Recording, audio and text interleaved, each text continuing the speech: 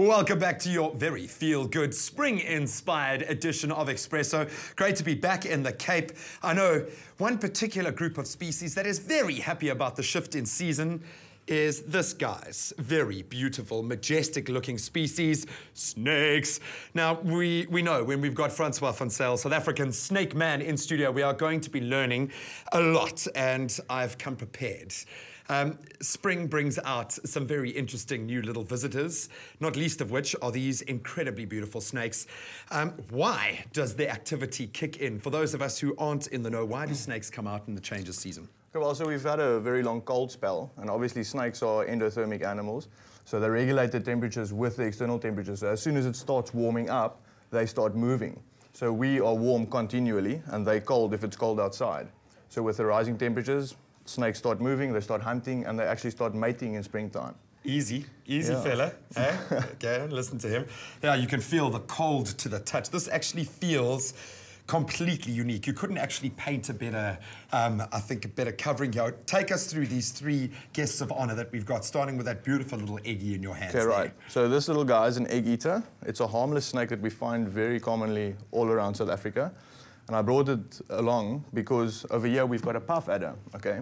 And you can see there's a very big resemblance in color between these two. Clever. Okay, well done, so these snakes actually mimic venomous snakes to protect themselves, okay? And the puff adder I also brought along because it's probably the most common snake that you'll find right through South Africa this time of year. Okay, it's a very widespread snake, and it's responsible for about 80% of snake bites in the region. You get a clear indication of how snakes operate. Looking at how aggressive that little eggie is, how it puffs itself up, makes noises with its scales, compared to the puff adder that quite simply knows it's safe there. And that is the danger with puff adders. They don't make a noise, they don't come out and hiss.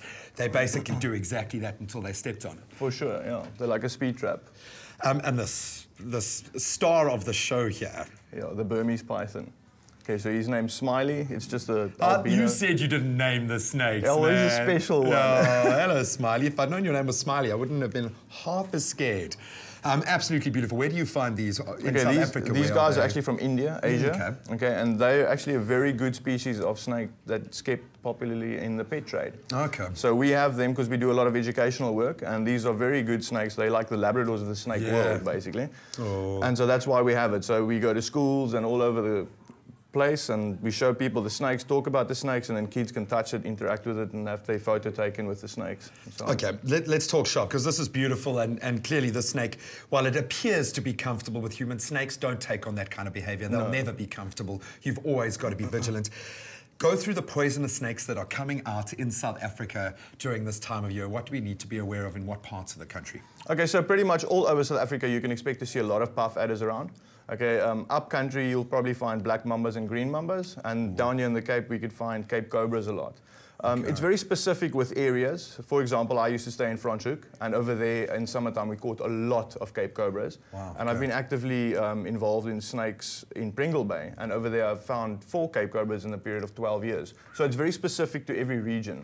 So if you do want to know what specific snakes occur in your region, get yourself a good field guide, study those snakes, and then know what to look for. Study the venomous snakes, because there's such a small percentage of snakes that are really dangerous. It's something like 10% of the total amount of snakes that we find in South Africa that are dangerous to man. So there's so many snakes like this that are misunderstood, and people think they're deadly, and then they get killed, unfortunately. And of course, we've got a couple of major heavy hitters like the puff adder. One last quick note, what should we do if we encounter a snake that we think is poisonous, or otherwise, what should our first action be? Okay, the first thing to do when you encounter a snake is leave it alone, okay? Don't even try and kill it. Don't do this. A lot of people try and kill snakes, and they actually get bitten in the process because they get too close. So the best thing to do is keep your children and your pets away from the animal. And if you have a number for a local snake catcher, give that guy a call. Keep your eye on the snake and sort of just guide the guy when he arrives at your place as to where the snake might be in your property.